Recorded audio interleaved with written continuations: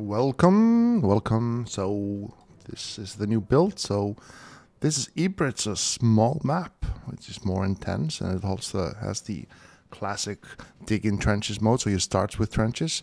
This is we call Tannenberg. It's actually a much bigger map. So for people that want to try more logistics. And then the Dolomites is basically a showcase map. But I'm going to show you the new stuff in the build. Thank you. So because the voxel is still in development, the voxel system, so it takes a little bit of chance to load up. There we are. So in this mode, I call the trenches classic. You start with a few troops already in a trench with a few defenses.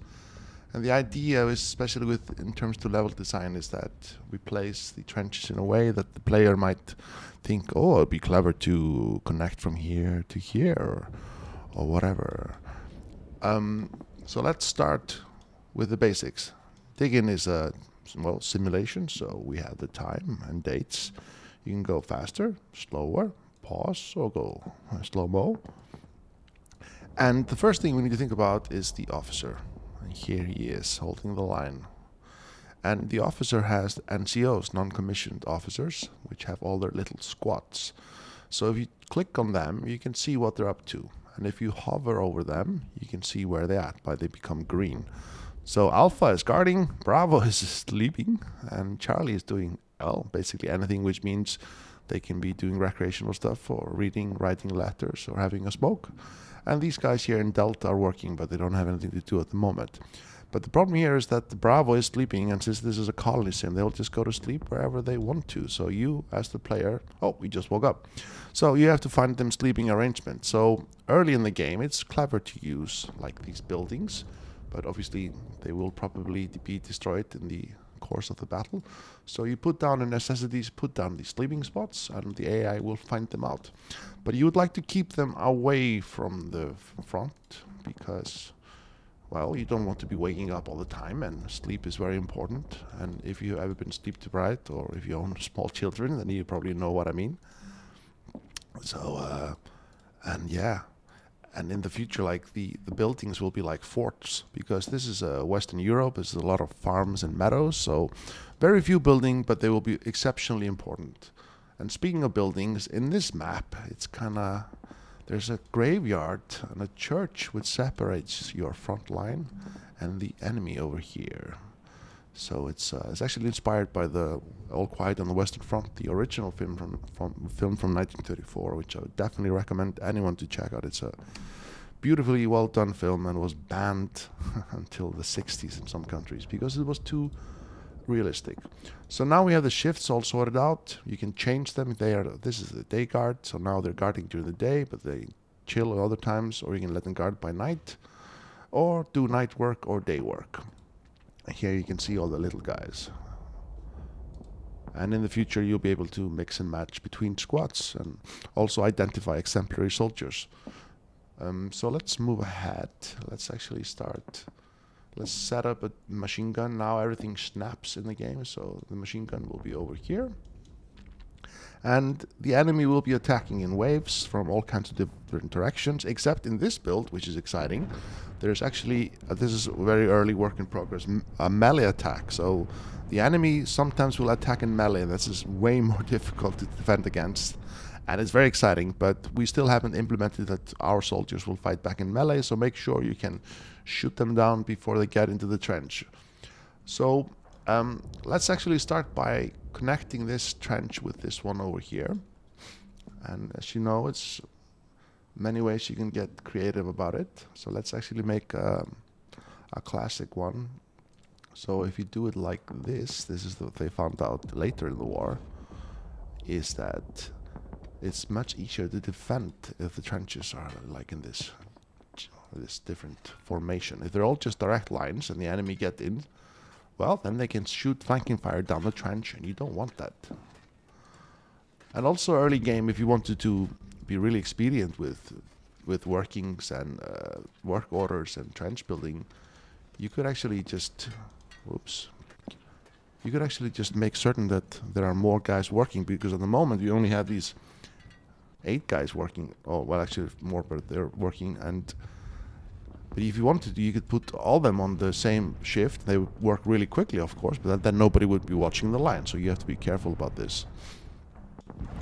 Okay, the night is ahead soon, and here is the command bunker. And if you want to, as you're trying out the game, you can ask for more units and resources. That's up to you. But in this mode, we have about 30 soldiers.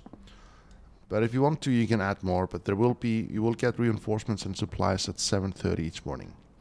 So let's finish this one. And because we have melee incoming, so we have to be careful, because the melee soldiers attacking will try to get into the trench. So because this is also a colony sim, we have to think about the kill box. So we could actually set up a trench step over here, so that would kind of lure the AI. And let's make it easy to defend this area. Let's go to the research tree and just unlock the basic barbed wire, and let's set up a little bit over here so we can try to dictate where the AI will come down. So they will try to get into the trench over here.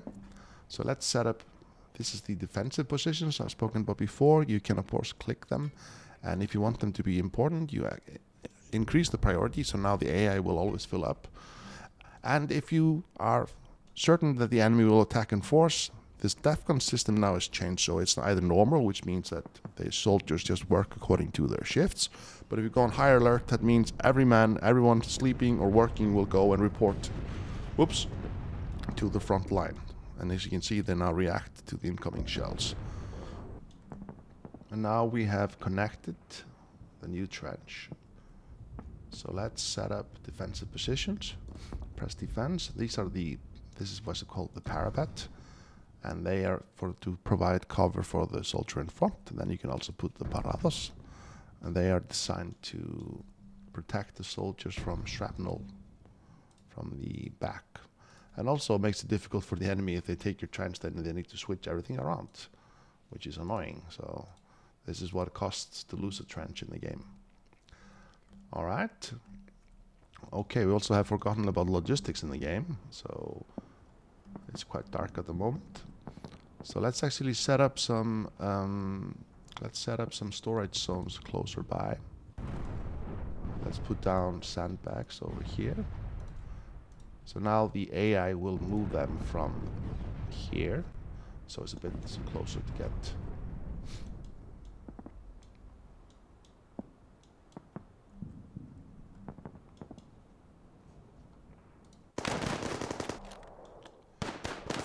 Okay. Oops, that happened really quickly, so you always have to be on guard.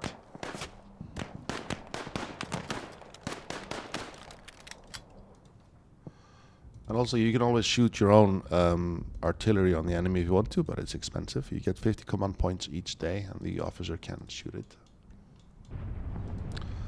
And now we're back at dawn, and the soldiers are all now either the second shift is now sleeping, and we have somebody guarding.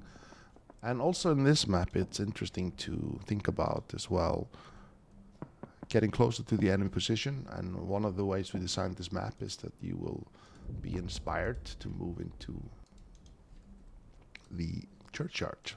And the churchyard has, basically this is part of the 3D game, is that where do you want to set up like a line of defense, because this is quite open, this field, but there is a tiny little elevation over here, so the enemy has a little bit of a, oh, here they come, oops. And when trenches collapse, it's actually possible to upgrade them, so they will be more resilient to shells. You can use the upgrade, but this later on you will have to basically craft from trees, and the trees can be turned into either branches or logs, and the branches can be turned into thickets, which is this old way to make trench walls. And these are quite good, they increase the hit points. But for places like here where there's a junction, it's actually better to go for the bigger, more expensive upgrade, which is the wooden logs. Because here there's nothing that supports the other side of this part of the trench. So this is a great spot to expend really expensive stuff like the logs. And you can be quite, there will be also in the future more updates of this, including metal, corrugated iron, and more ways, including floorings to protect your trenches from the enemy and the elements, because rain and land erosion will also play a part. So as we get closer to the enemy, we just set up. We cannot always defend everywhere, so you have to choose what are the hot spots you want to defend. So increasing priority, the AI will go to those spots. If you want more units to be guarding, you can just set another one on guarding. That means they go to sleep at night. And if you're worried, then you just confirm that you're on high alert, and the runner is dispatched to find the officer and let him know that now we're on high alert, so everyone is defending. So you can have many guard points, and they will all go and defend. And also remember that machine guns are always of highest priority, because obviously we want always someone to be on the machine gun, especially if the enemy attack. And usually when the enemy attacks, the AI will usually send artillery shells, preemptive artillery strikes, and if they do hit your machine guns or frontline troops, then you will have to think about shifting the guarding. Here they come. Oh, this is the probing spot. So these basically, some of these guys will actually try to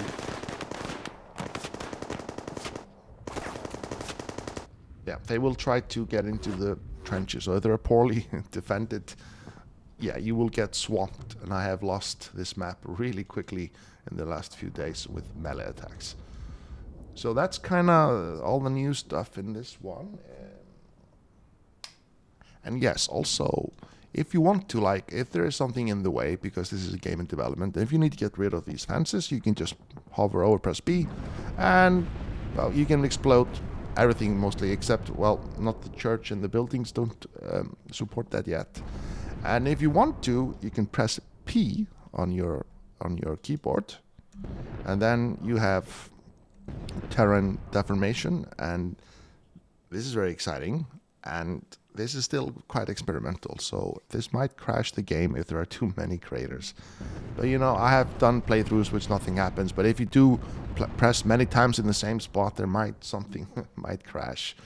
But this is also, do that on if you want to. But it does, obviously, is part of the big vision of the game, that everything will be deformed and there will be different kinds of artillery craters and artillery shells. And obviously that eventually everything will collapse. And buildings like this church will be very expensive. And you can actually use it. You can put down sleeping spots and arrangements, and this is actually quite often used in both First and Second World War, of using these kind of buildings for protection, but also in the game, in the big, especially when we add artillery, this will be an observation point where you can try to see the enemy. But remember, if you can see them, they can see you. And usually in all modern conflicts since the 1860s, usually armies try to obliterate any points that gives the enemy an advantage, like this observation point. So that would also be part of future gameplay. And you can pause the game. You can also open the time debug and change and double click. Then you can just change what to see, what time of day it is and stuff. But if you want to get rid of all the enemy soldiers, if you're trying something new and you're about to lose, you can just press the insta-kill all enemies, then you'll get rid of them. So if in case if you don't want to lose the match and if you're trying to do something, because if the enemy captures this, it's game over. So if you want to get rid of them, just insta-kill. So thank you for watching. Any questions, please let me know. And I'll look forward to hear what you think. Thank you very much. Bye-bye.